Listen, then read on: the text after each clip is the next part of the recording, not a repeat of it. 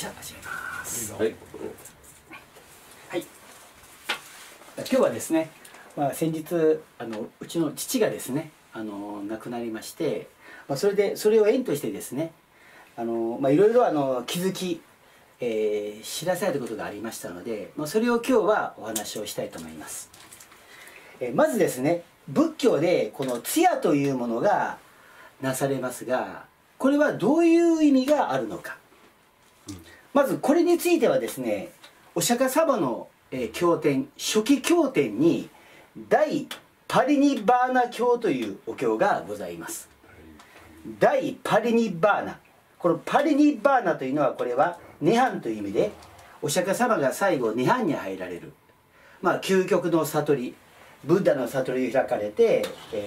お亡くなりになった時の内容が書かれています。釈尊最後の説法、そして釈尊が亡くなった後、どのようなことがあったのかもですね、詳しく書かれている非常に長い経典でございます。そこにこの通夜について、書かれています。どういう内容かと言いますと、お釈迦様はですね、最後自分の死を、もう分かられましてですね、お釈迦様はすごいんですけどね、もう入滅3ヶ月後、この阿難という弟子に対して、私は3ヶ月後に入滅をすると。入滅とは、これは滅度に入るということで、涅槃に入ることを入滅と言いますね。もう涅槃に入って、今もブッダですけどね、亡くなった後もう二度と、この迷いの世界には生まれてこないというような意味合いで入滅を宣言された。であと残り3ヶ月だということで、最後の説法をお釈迦様はなされます。で最後の説法が涅槃経というお経、このお経もね、もう夜中もずっと説法をされて、夜通し説法をされたとも言われますから、これ釈尊の説法をですね、通夜と言ってもいいんですけども、実際はですね、亡くなった後ですね、まず悲しんだのがこの阿難尊者という方でございます。この方はアーナンダとも言いまして、夜かというね悟りを開いておられた、第一段階の悟りでも、究極の悟り、アラカンという悟りまではまだ、お釈迦様と同格の悟りまでは行ってなかったので、非常に悲しみに打ちひしがれました。それに対してですね、アヌルダというねお弟子もおられました。このお二方はね、共に親戚なんです。お釈迦様と親戚の方なんですけどね、非常に優れたお弟子でありまして、このアヌルダはお釈迦様と同格のアラカンまで悟り開いておられた。でそのねアヌルダが阿難にね今ほど来たことをまた話をする。いわゆる通夜とはですね、夜を徹して夜を通して仏法を語ることを本来は通夜と申します。アヌルッダがですね、今までお釈迦様からどういうことを聞いてきたかということをですね語るんですね。阿難はですね、仏法の理解は深くなされてはいましたが、まだちょっと未熟だったんです、もうお釈迦様をとてもしたい、この別れが辛くてもう泣き悲しむんですね。それでその阿難に対してお釈迦様も慰めるんですけどね、今まで説いてきただろうと、なぜ泣き悲しむんだと、生まれたものは必ず死んでいく、この諸行無常というこの真理、これを悟ることが実は悟りであり、これが分かればまた本当の幸せになれる。分かっていたけどもね、一応悟ってはいたけども十分なまだ悟りではなかったんで、阿難は非常に、嘆き悲しむ。多聞第一といってね、この説法に関してはナンバーワン、たくさんの話を聞いてきた方であって、この方のおかげで今私たちはねお経を、学ぶことができると。もしこの方がいなかったら、私たちはお経が読めなかったかもしれない、仏教が、分からなかったかもしれません。これはでも最後はね、究極の悟りまで進むのはね、このあとねアヌルダとこの会話をする、そして仏法をね、夜を通して仏法を語った、そして理解を深めてね、阿難もこのあとね、悟り、究極の悟りまで進まれます。でこの通夜ということですけどね、曹洞宗なんかではですね、この亡くなった方をお釈迦様になぞらえて、で残された遺族をですね、アヌルッダや、アーナンダになぞらえてね、そして、夜にずっとね一晩中ね、うちの父ならば昔横で見てたんですけどね、亡くなったおじいちゃんおばあちゃんが亡くなった時はね、夜寝ませんでした。ずっと遺体のそばでね、何してたのか分かりませんけども、ずっとそばにいました。まあそれも尊いですけどね、本当の通夜を申し上げますと、本当の通夜といったらね、夜を通して仏法を語る。まあこの時ならばね、お釈迦様が45年間仏法を説かれた。その45年間説かれた教えをね、このずっとアヌルダとアナンが語った。お互い語ることによってね、仏法の理解も深まりますし、悟りへと進むことができますから、これ仏法を聞く、仏法を語る、これは非常に有益なことです。だから本来葬式とか法事ね、お墓とかいろんな仏法のご縁があるのはね、全ては仏法を学ぶ、仏法を語り、仏法を聴聞する、これが本来の、ね、葬儀の意味であり、法事の意味であり、ね、書なのか四十九日も全部仏法を語る、ね、仏法を語ることがとても大事なんです。だから本来の通夜の意味から言ったらね、夜を通して何をされたかといったら、ただそばにおられただけじゃないんですね。もちろんそれもいいですよ、ね、この方が、ね、亡くなった大切な方を亡くしていろいろなことを教えてもらった、ね、それで、この夜を通して遺族の方が集まって、ね、思い出話を語る、これもいいですけども、本当の通夜は今までね、この仏法を聞いてきたこと、この仏法を聞いて残された遺族が本当の幸せになる、これが本来の、ね、通夜であるということを確認したいなと思うんですね。この釈迦であっても必ず死んでいく、ね、この釈迦の死、お釈迦様であってもね、人間でありますけど、肉体はね、ただ心は仏ですけどね、もう心のレベルはもう一般凡人と違うところまで成長されてますが、肉体を持った以上は生まれたものは必ず死んでいく。そしてお釈迦様はですね、自分の死を身をもって教え、我々に大切なことを教えられた。ある方から私ね、メールいただいて思ったのはですね、親は最後ですね、生きていた場合ですね、大切なことを教えて亡くなっていくんです。親の死は絶対子供は普通はね、対面するしね、向き合うんですよね。親は最後私たちに大切なことを教えて、大事な教育を、ね、大切な教育とは、生まれたものは必ず死んでいくんだと。これが本当に分かったらね、貪欲、いわゆる執着も減っていくし、怒りも減っていく。また悟りとはですね、この諸行無常を悟るというのが実は悟りなんですね。これが皆さん本当に分かったらね、悟りなんです。だからこの死はね、非常に大事なことなんですね。生まれたものは必ず死んでいく。今は残念ながらね、この死というものを極力ね、見ないように見せないようにするんです。今テレビでもね、映像がなぜかダメなんですね。死体の写真とか映像をね、私は写してもいいと思うんですけどね、なぜか今嫌うんです。仏教では逆にね、こういうの見せるべきなんです、仏教から言ったら。ただもしそういう死体置き場があったらね、お弟子たちにお釈迦様はね、最高の修行の場所があるから行けなさいと言われるんです。で、あるがままのね、死体を見る方が本当はいいんです。今はね、エバーリングっていうんですかね、なんか化粧するんですね。ちょっと忘れましたけど、そういうきれいにね、きれいな顔で化粧をするんですね。ぐちゃぐちゃになった顔でもね、もう今技術が発達して、もう若い時の顔にも戻せるらしいですけどね。でも本当はそういうあるがままの死体見る方が本当はいいんですね。生まれたものはどんな人も死んでいく、この現実、真実ですよね。でこの諸行無常という真理にね、諸行無常にかなった現実をこれ受け止めることがまたなぜか皆さんの幸せに直結するんです。我々はこの現実をね、否定しているから、これを見ないように否定して避けてるから実は幸せになれない。これをねあるがままに受け止めることがまたこれ信心でもあります。仏教でいうね信といったらね、この諸行無常という真実を受け止めることができたのが信心でございます。それをねまたアヌルダは阿難にも語るんですね。頭では分かってます。でも現実そういう親の死とか直面するとやっぱりねもう泣かずにおれます。私も泣きましたけどもね。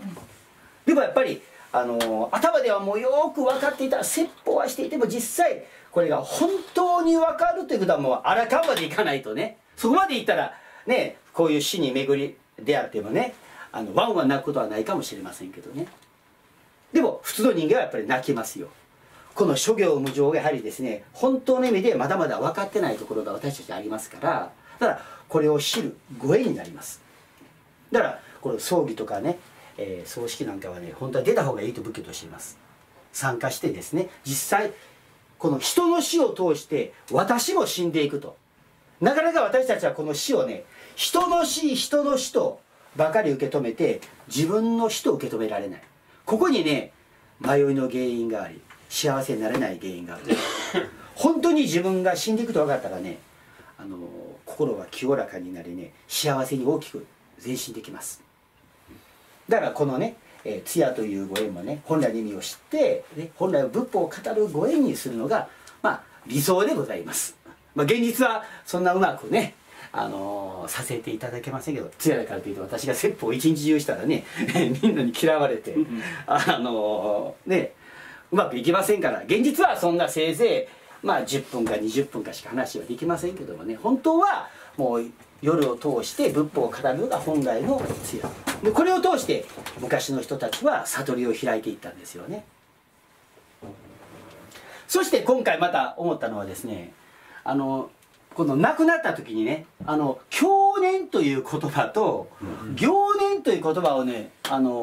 使うんです仏教で。仏教がお墓に書くんですね。また皆さんにもねはがきに書いたりとかね、よく享年と行年という言葉が使われた。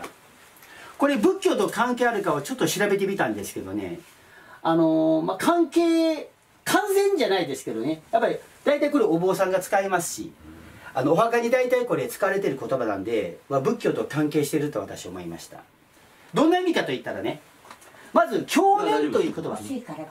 まず享年ですけどね、これは受けるというこれ漢字なんですね。意外と知りませんみんな。この今日はね受ける意味はね世に生を受けた年数を言うんです。だから万年齢といってね万何歳だからこの世に生を受けたまずだからですねシャワで修行してこれ逆でしたかね生を受けた年数だから数えになりますかねこっちが。でこっちがですね行年がですねシャワで修行した年数だから生まれた時からのあれだから逆ですよね。すいませんこれ逆ですわ。生を受けた年数だからこの聖書の話が結合してお母さんのお腹に宿った時ですよね。それがこの享年だから数えになりますかね。そうですね。数えの年数が享年になります。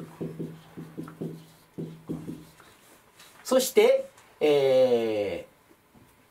まれた時から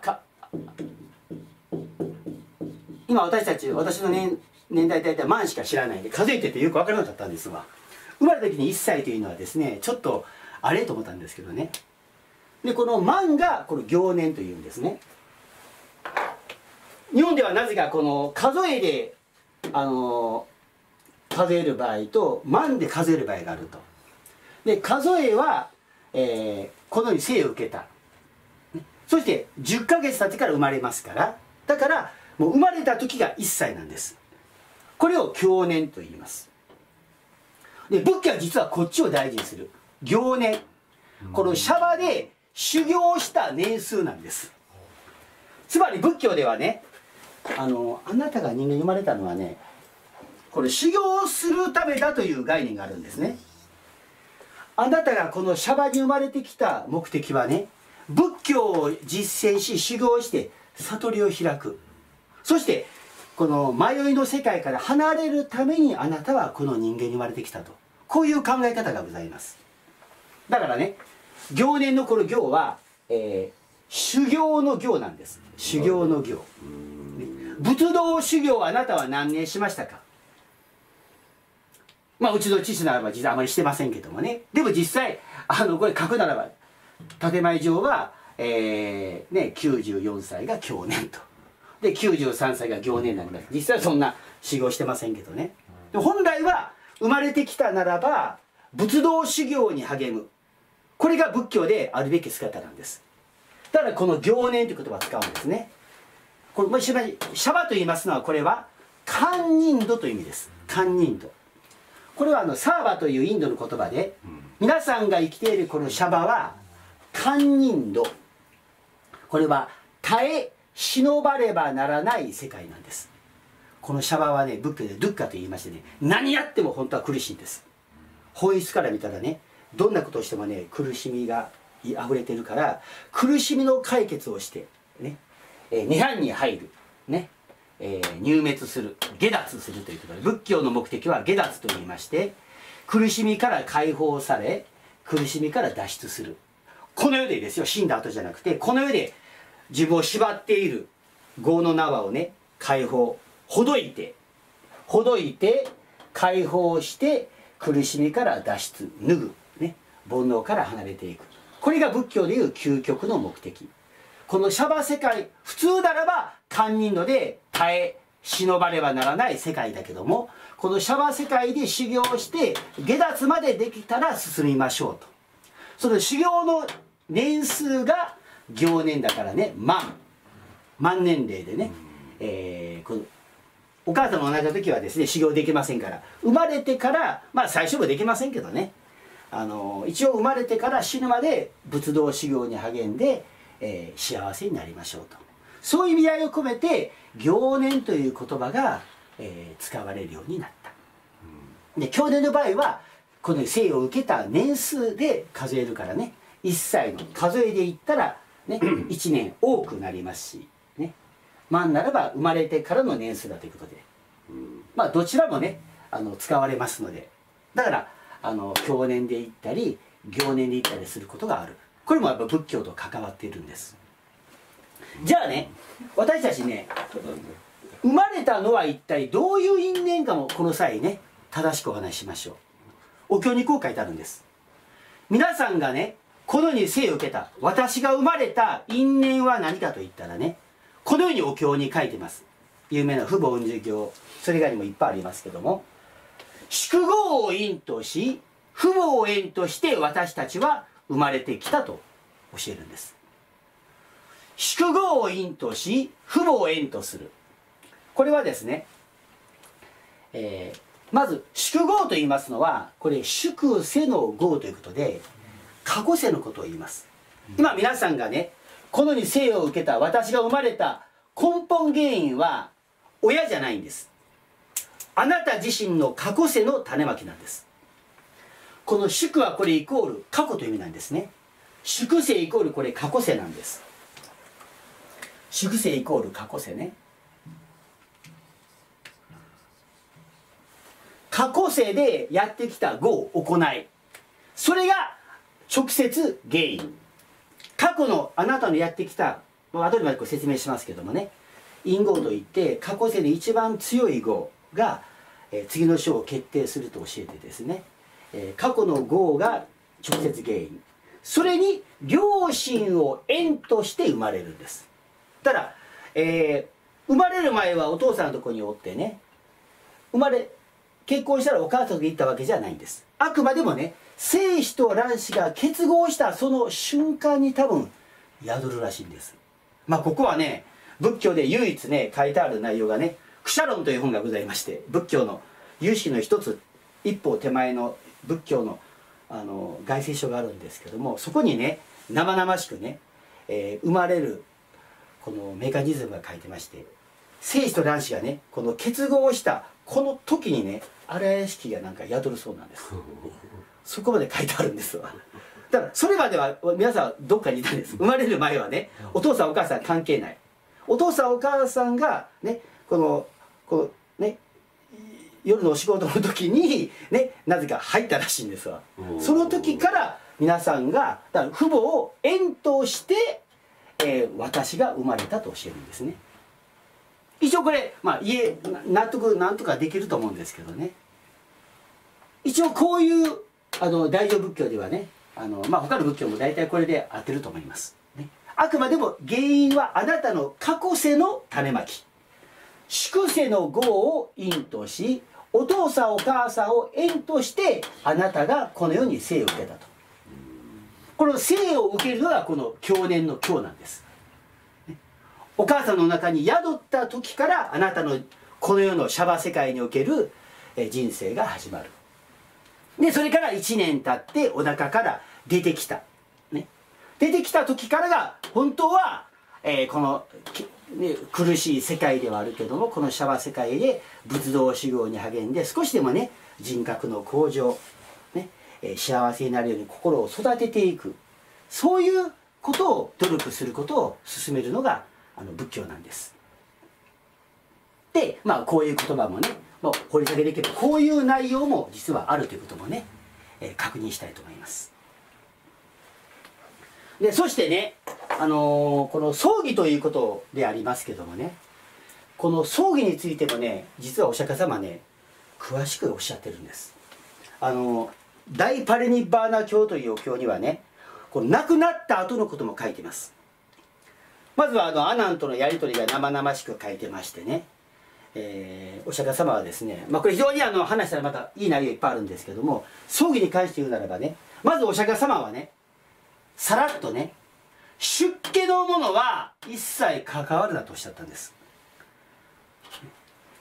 仏道修行専属のプロのお前たちは急がねばならないのは下脱であると。仏道修行の目的はね下脱が目的究極の涅槃に入ることが目的ですからね葬儀は仏教から言ったらねあまり本来価値を置いてないんです。で仏教では死んだ肉体は私じゃありませんからだからよく言う人いますね火葬する時ね暑いじゃないかとこのあんな暑いところにいられたらたまらんわいと言いますけどね暑くございませんから死んでしまったらねあなたの魂荒屋敷は抜けてますから痛いとか熱いは感じません。つまり輪廻転生というのが仏教の教えですから肉体はね借り物なんです。借り物これ私じゃないんですね。今は私のものですけどね私が一時所有しているものであって私じゃないんです。あくまで私のものね私の所有物であってやがてこれはね離れていくんです。仏教は肉体は借り物であると教えるんです。それで、だからこれ仮装もするんですけどねでまず仏道修行に励むのは本来は出家の者はこの葬儀に関わる時間があったらそれよりも仏道修行に励めとおっしゃるんです。これがまずお釈迦様の言葉ね。しかしこれを聞いてね素直に聞ける人はあまり多くないんです。本当に悟りを目指しておっしゃる通りだなぁと思う人はそうだと思いますけどもね現実世界においてはねそうは言ってもねやっぱり葬儀ってせずにおれないんです。在家の私たちはねそれでお釈迦様はねお前たちが関わらなくても在家の者がしてくれるだろうとだから在家の人に任せなさいとおっしゃったんですこの葬儀に関しては。だから実際お釈迦様の葬儀はね、この出家のねアヌルダとかアーナンダとか他のお弟子たちたくさんいましたけどね誰も携わっていない関わっていないみんなこの後仏道修行に専念していくんですよね。で実際に執り行ったのは在家の方々でございました。まずそうおっしゃるんですね。で次に阿難はですね分かりました。でも実際問題としてはねじゃあお釈迦様のような方が亡くなるんだからどういう手はずを取ればいいのかということで質問を受けますと晩年ですね、この阿難がね取り持ちをするんですね。たくさんの方がお釈迦様と会いたいですからね、阿難がね間に入ってどうするかをね判断してたんです。で当然集中するのはね阿難にみんな集中するんですね。質問を受けますよね。で具体的にお釈迦様の葬儀どうしたらいいのか、阿難はできませんけども在家の方々がする場合に心がけについて詳しくねお釈迦様は実は説かれるんです。この亡くなった後ねこれちょっと調べたらね本があってね、私今結構読んだんですけどね、この亡くなった後ねどういうことをすればいいかをねこういうふうにおっしゃってますよね。25年間ね阿難はねそばにいたんですけども、こういうふうに聞くんですね。阿難がね「尊い方よ、修行完成者のご遺体に対して亡くなったお釈迦様の遺体に対してどのようにね、扱ったらよいでしょうか」とお釈迦様に聞くんです阿難が。でお釈迦様は一旦はね「そんなことはいいからあなたは修行しなさい」とまずこうおっしゃった。出家の者は関わるなとおっしゃった。でも最終的にはやっぱりね在家の者はねやっぱり聞きたいことはですね、どうじゃあ葬儀をすればいいのかと言ったらねこういうことを言うんですね。当時天輪女王といいまして世界を治める理想的な王様というのがおりまして、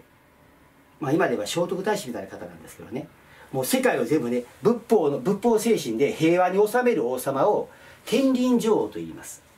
そういう方の例を出してねその方の葬儀はこうだと言われるんですね。で新しい布を新しい衣を着せるとかですね、綿で包むとかですね、あるいは仮装にしなさいとか、あるいはストゥーパといってね仏塔、今で五重塔外場というものをですねお釈迦様が勧められるんです。仏の塔といってね、そこから五重塔とかいうのができたんですけども、今のお墓の原型ですけど、そういうね、新しい衣をね白い衣を着せたりする。白い衣をねこれ実は最高の色らしいですね。白はね聖なる色ということで清らかさを表すそうですけどね、そんなん日本ではちょっと発展しまして、ところが西洋の文明が入ってから黒色が結構流行ったそうです。で今は大体黒ですけどね、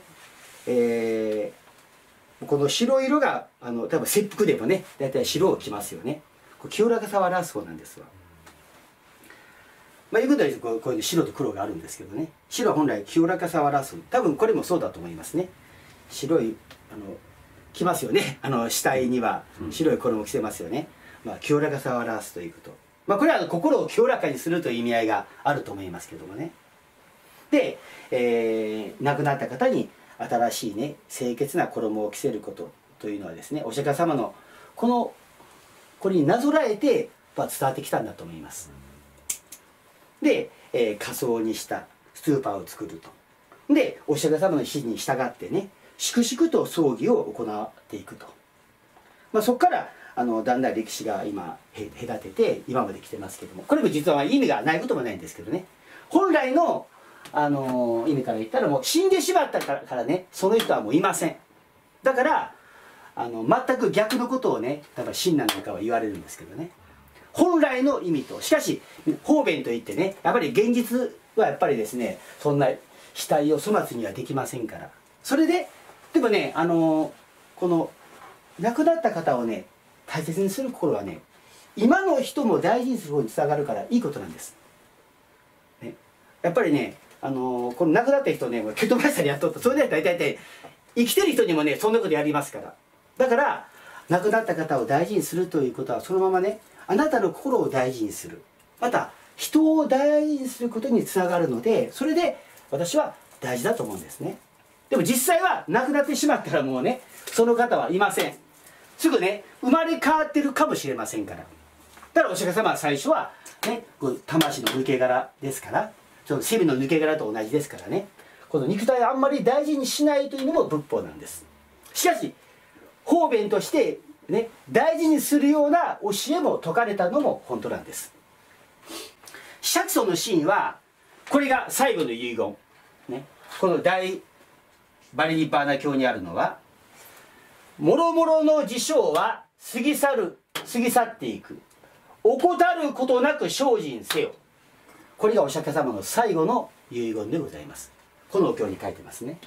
つまり下脱を目指しなさい。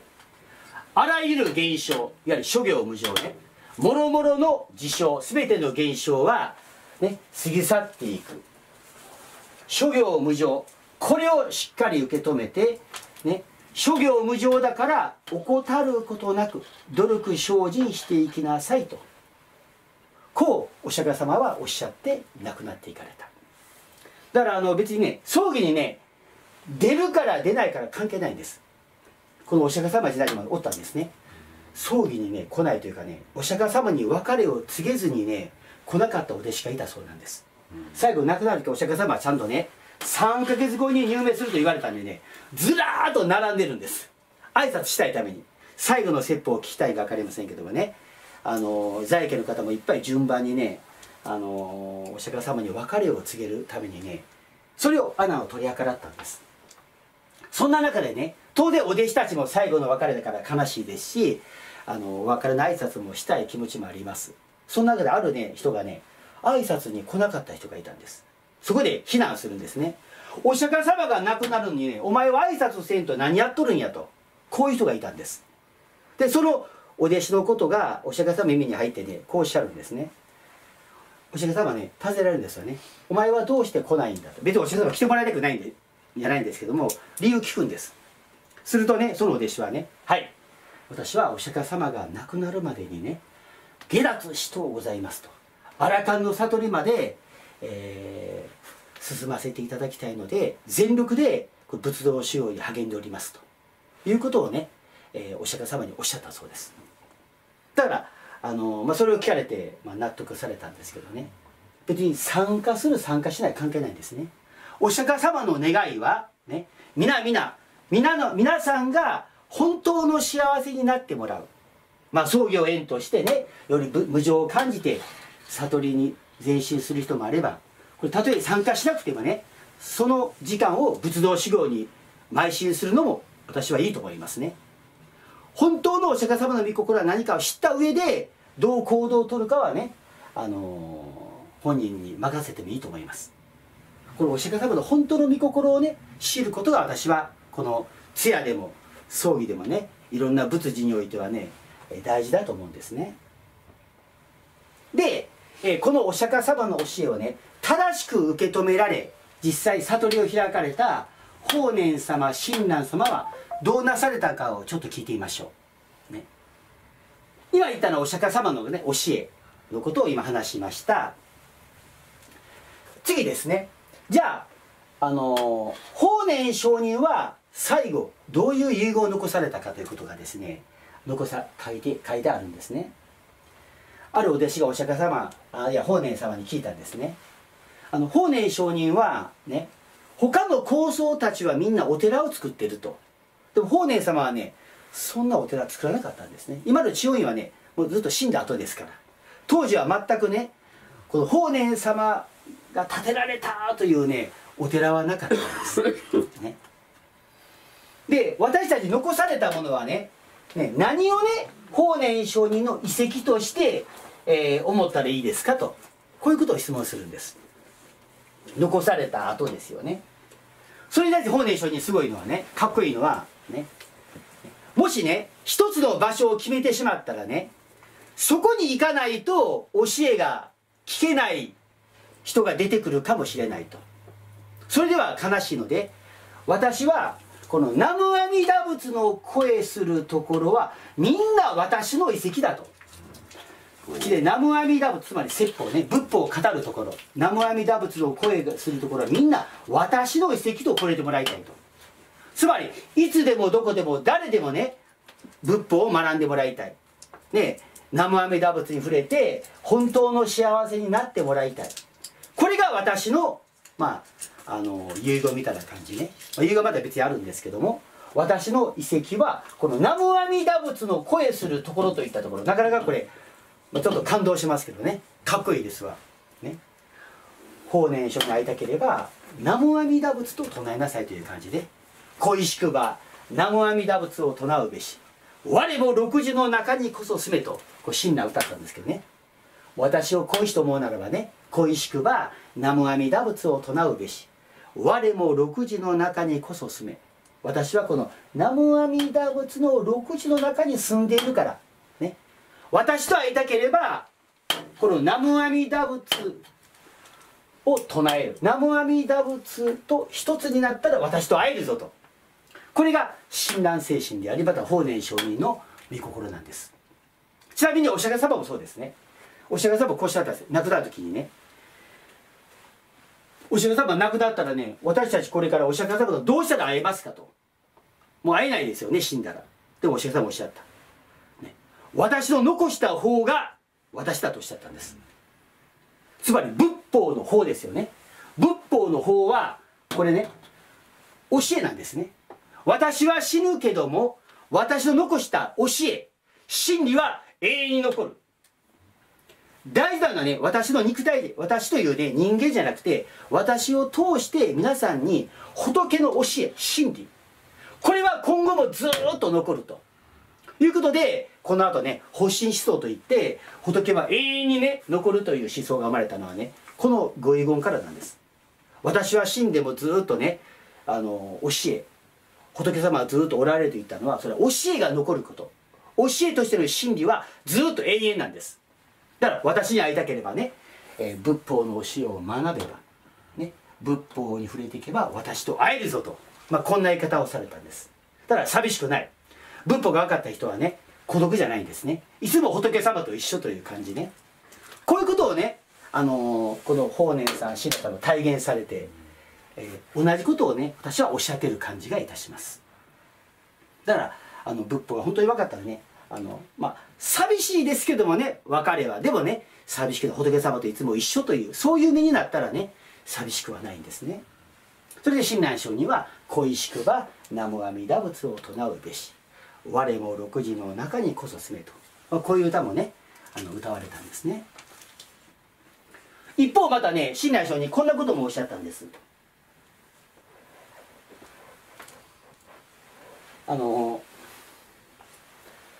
ちょっと驚きの発言なんですけどね、親鸞平願せば鴨川に入れて魚に与えなさいと言われた。これ晩年におっしゃった言葉なんですね。これ驚くべき表現で、こんなこと言うたらちょっとね嫌われてしまう内容なんですけどね、親鸞聖人晩年ね、私が目を閉じたならば、この鴨川が京都に流れてますね。親鸞聖人は京都に生まれて京都で亡くなった。近くに鴨川があった。そこにねこの親鸞の肉体、死体、屍をね投げ入れて魚に与えなさいとおっしゃった。こんなことやったらね葬儀ができなくなるんです、ね。つまりね、親鸞聖人はこれで仏法を明らかにしようとした。これをおっしゃった後、これ覚如さんが解説この後するんですけどもね、なぜこうおっしゃったかと言いますと、それはこの肉親を軽んじて仏法の信心を本とすべきよしを表されたと。この御心はね、肉体は私じゃないと、皆さんにとって大事なのはね、この遺体じゃないと、ね、遺体はこれ借り物、やがて火葬でねもうね焼かれたらもう消えていく。でもあなたの魂は荒屋敷、これはずっと生まれる前からも死んだ後もずっと続く。この魂がこの信心、肉親はこれ私じゃない、あなたの本当の私は信心、心ですから、仏法の信心を根本とすることをこんな大胆な表現でおっしゃったんだと。肉体は借り物で、私たちは逆なんですね。世間の常識はね、心よりもね肉体ばっかり問題する。だから死んだらね、まずはこのどうしても葬儀といってね、お金もかかりますね。この死んだお父さんどうなったかよりもね、この肉体の処理に時間使ってしまうんです。本当はね、この亡くなった方はどこ行ったんだろうかとかね、私も死んだらどこ行くんだろうかと、これやっぱり考えねばならないことなんです。これが仏法の信心なんです。でもこういう考えは人間迷ってるからできないんですね。そう迷いをぶち破るためにね、こんな大胆な言い方をされて、これがお釈迦様の本当の御心だとおっしゃって、こんな言い方で目を覚まさせるようなことを言われたんです。これでいろんな御心がありますけどもね、一番大きな御心は、ね、大事なのは信心だと、心だと、心の魂の解決が大事であることをおっしゃった。肉体はやがて滅びていく。どんなに大事にしてもやがては滅びていく。だから仮想でいいんです。日本とかね、ヨーロッパとかアメリカはね、土葬なんですよね。これやっぱり宗教の違いだと思います。キリスト教とかはね、やっぱり生まれ変わりを思うんです。復活といってね、埋めたらまたね復活できると思ってるんです。そういう思想だと思います。日本神道もこのなぜか土葬なんですけどね、仏教だけが仮葬なんです。これはお釈迦様が仮装されたから。でこの後日本ではね、道昭という人がですね、玄奘さんの時有識を学びに行って、で道昭が帰ってきて、道昭が最初の仮装したそうですけどね、有識を深く学んだ。ただ道昭が日本ではね、発想宗の祖師みたいな人なんです。この方が最初の仮装なんです。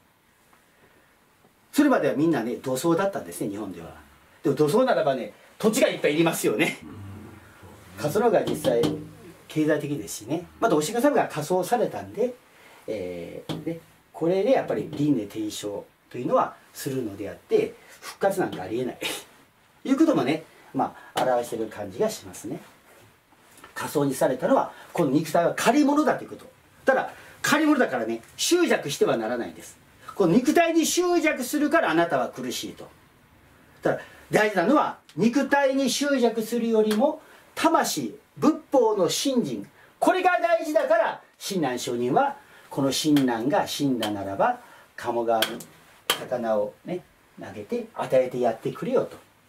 肉体は滅びても私は生き続けるということでね、生まれ変わってのね、人々を救う活動を私はするぞという御心で親鸞上人はね、肉体に対する執着が本当に少なかったんです。やっぱり誠の信心があるからだと思いますね。それをこんな表現でおっしゃったと、いうことをね、これを通して、知ってもらいたいと思います。あとこれ以外にね、いろんなまた知ってもらいたいことがありますから、それをこの後ね、しばらく休んでからお話をしたいと思います。